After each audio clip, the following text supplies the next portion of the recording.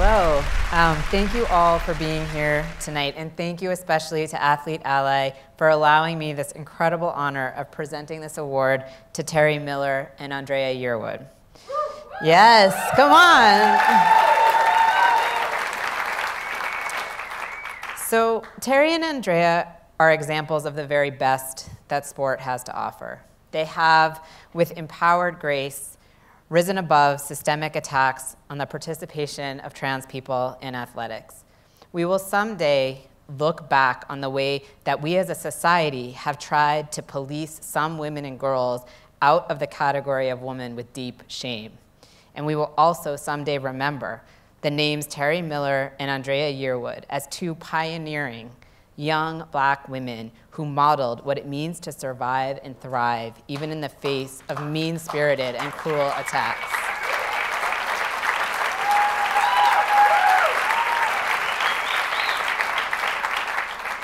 Anti-trans voices have tried to use athletics to claim that trans people are not who we say that we are, to suggest that we can only exist in society on terms that others set for us. But you both have modeled what it means to say no. No, we will not be silent or bullied into denying the truth of who we are. We will not forget the long histories of trans people who came before us and taught us that we deserve to live every minute of every day as ourselves. You are both my heroes. When I wake up every day to fight for trans justice, I think of you too. I hope that I can live my life with even a fraction of the strength and kindness and impact that you two have already brought to the world. Thank you for being you, for fighting fights you never should have had to fight, and in so doing, making the world better for others. And for saving the lives of people who you may never meet, but who will remember you and your names as a reminder of the beautiful magic that comes when you find the strength to be exactly who you are.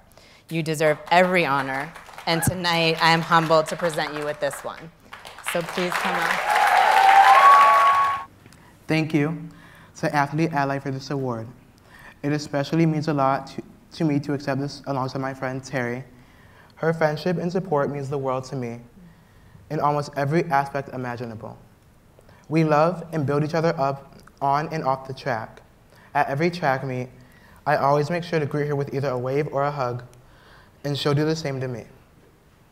Since going through the struggles that we have had to go through, she has been a constant light of positivity, and that helps me be motivated. I am forever grateful for her friendship. There are two things I've known about myself for most of my life. I'm a girl, and I love to run. I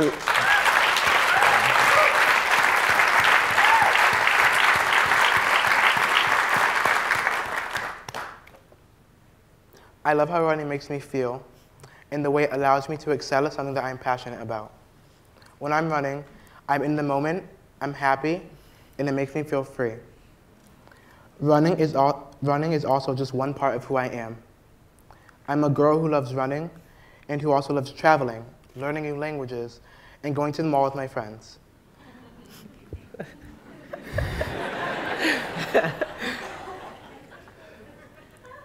In Connecticut, where I live, student athletes are allowed to compete based on their gender identity. I joined my high school girls track team and began to win meets in the 100-meter dash. That is when some parents and some students started to say things about me. Most of the time, I'm able to shake off what people say, but sometimes it makes me feel uncomfortable knowing that these strangers could harm me at any moment. It scares me that this is the reality for so many other trans girls and women of color out there too.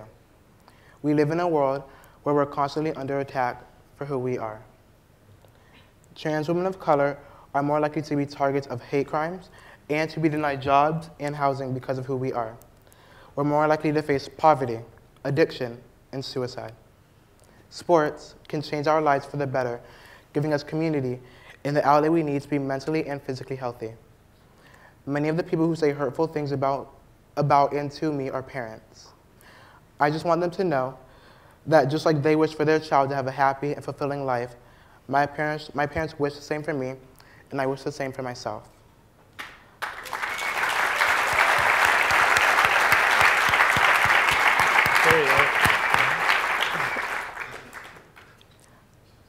Fortunately, I have the love of my family, and I live in a state where my rights are protected.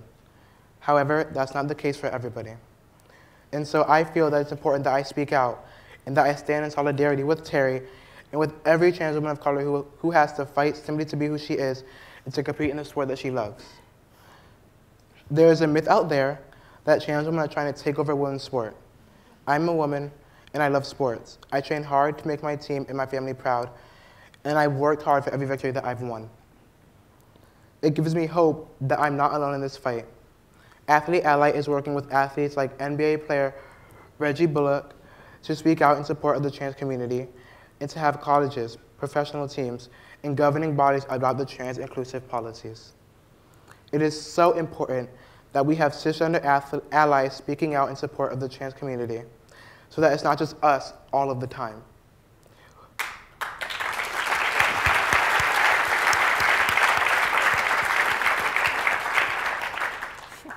We need your voices and your action. I'm asking each one of you tonight to think about how you can support the trans person in your life or those you don't know personally. If you hear someone make a joke about trans people, speak up. If you hear someone say trans people are taking over sport, tell them that trans people are people, and we're not taking over anything. We simply want to take part in the sport that we love. There are so many forces against me in this world, but I refuse to let them win. Thank you to those who stand with me. Thank you to those who stand with me. Together, we can and we will make a difference.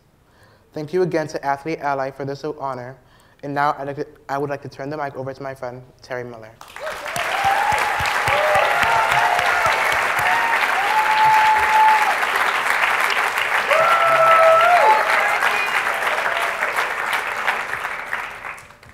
I gotta hold the phone kind of close, I'm kind of blind.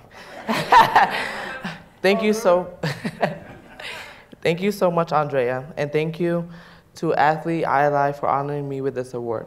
I also want to say what it means to me to be on stage tonight with my friend Andrea. Having her as a close friend along this journey has meant the world to me.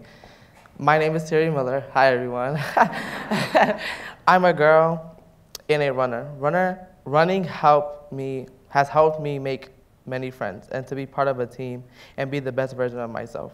I know participating in sports helps trans people survive. Not only does it keep us healthy, but it gives us a release from the stress we experience from facing discrimination every day. Sports are just a hobby. Having access to sports is a human right. Throughout the history of sports, women have been told that there's no place for us. Black girls have been excluded and our bodies have been politicized. Trans women have been told to stay out and stop being who we are. Despite all of this, I stand here today as a Black trans woman who will not stop running, and I will never stop being who I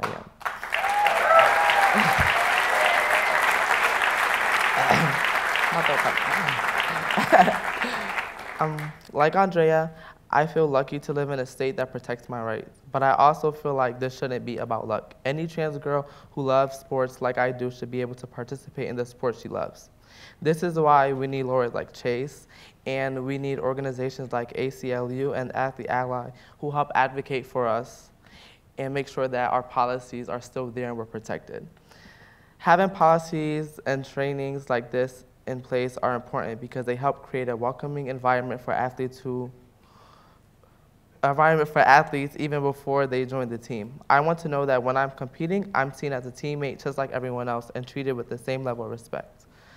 Because Andrea and I have spoken out, we've gotten a lot of public attention. Sometimes that can be very overwhelming. I think people forget that we're just normal teenager girls who love to run. We are going to keep running and keep fighting. I'm fighting for trans women of color to live the full, happy, we live the lives we all deserve.